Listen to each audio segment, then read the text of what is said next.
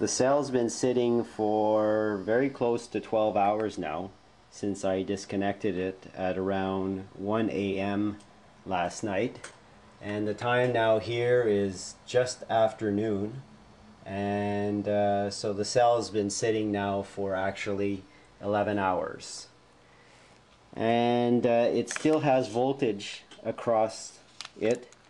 Now let me explain here. This cell, this design here, this plate here in the center is my negative plate, and this is a positive plate, and this is a positive plate here on each end, and there are actually 8 neutral plates in between there on each side. So I'll measure here the voltage. Sorry about the moving around here. I'm holding the camera as I'm doing this.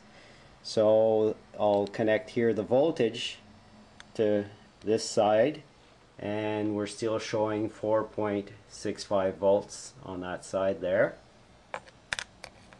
And I'll flip my leads around here and connect it on this side, and that side we're showing 2.92 volts.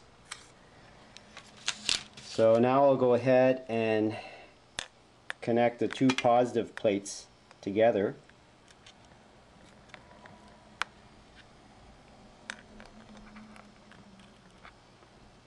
And we'll give you a total voltage reading here.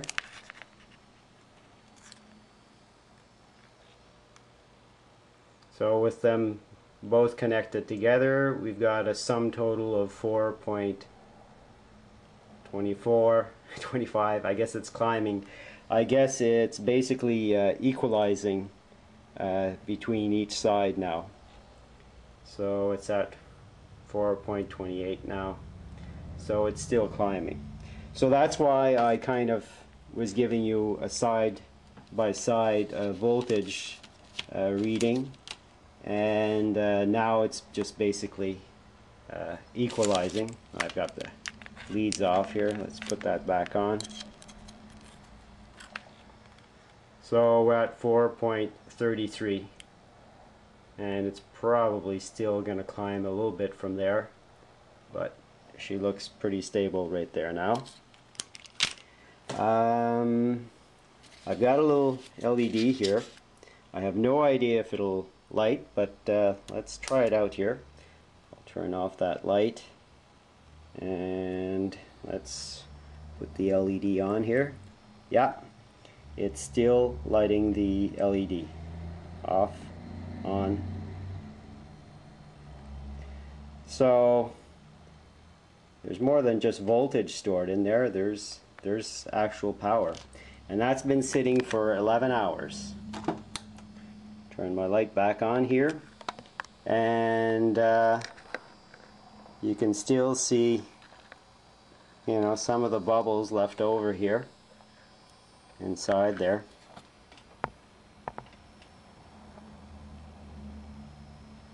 Now each plate are approximately at 1/8 of an inch center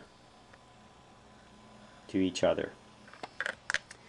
So now I'll power it back up, and with the Dr. Stiffler's SEC circuit here, and that big piece of aluminum on the transistor there, that's just a heat sink that I've put there. And keep in mind that my core inside my tuning coil at this time is actually cracked, and it's stuck there. If I put a tool in there to adjust it, where is it? There's my little tool. All it does is it just jumps. Basically the core is just stuck in there because it's cracked, and it's just not turning. It's just stuck down there. So anyways, I'll put the camera on pause here and connect this puppy back, and we'll fire it up and see what we get today.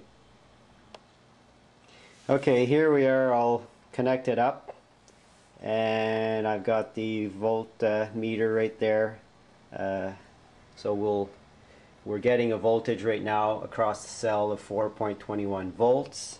The SEC is not connected yet. That's just the voltage in the cell at this time. I've got my clamp on milliamp reader here, and we'll just give that a quick 0 reset there, and let's connect it up and have a look at see what happens. So it hasn't been connected yet for 12 hours now, so here goes. Don't mind my fumbling here, sorry.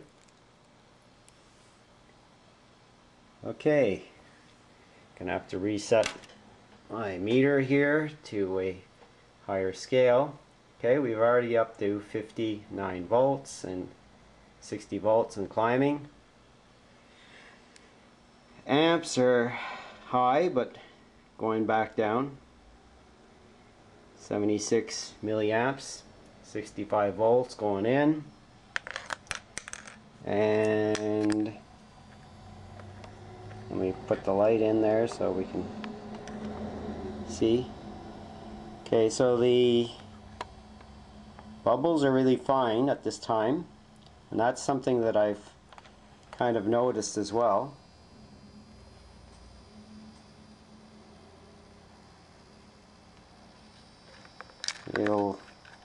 It'll start increasing a little bit more, but that's what it's doing right now.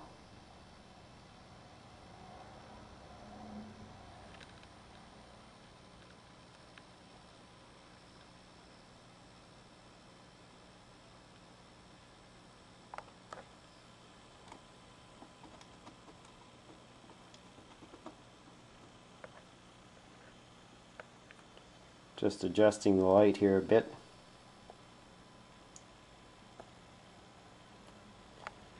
So you can't really see in each one of the cells, but each one of them are pretty well producing equal amount of gas. So you're starting to see it pick up a bit there.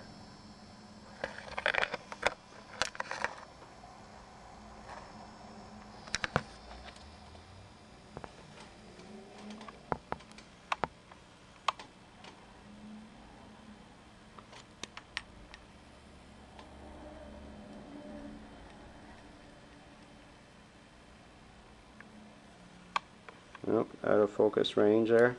Sorry.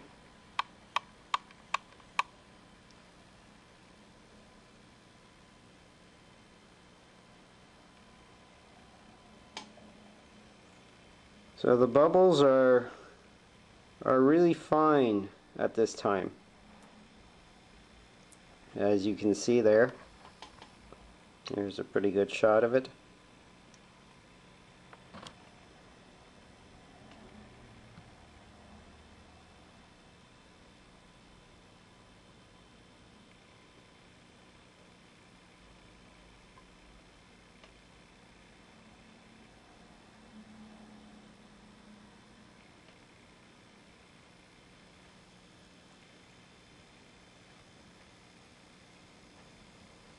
Okay, I guess now she's starting to pick up.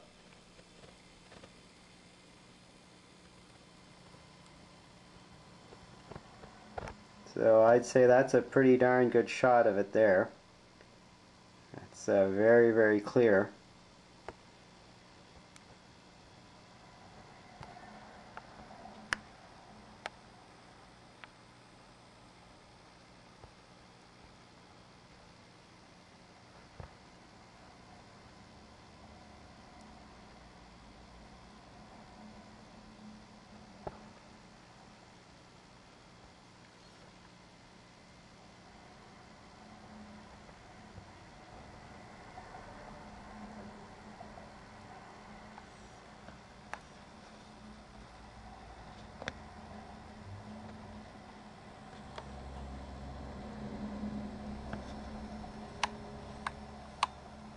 That's the other side of the cell there.